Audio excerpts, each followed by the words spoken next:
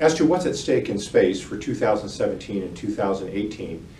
it's going to be the sustainability, the long-term sustainability of space activities for all countries.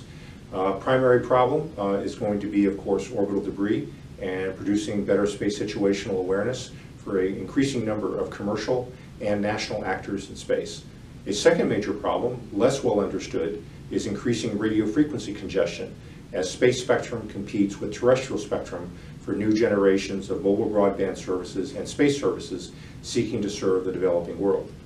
And finally, space is going to be a source of new international contention as we try to create norms of behavior for space security and stability as new generations of counter-space weapons are being developed by member states. Finally, I think we should be looking toward a new generation of civil space cooperation, binding together previously non-traditional partners in order that in developing these norms of behavior and protecting the sustainability of space environment, all nations share in the exploration of the final frontier.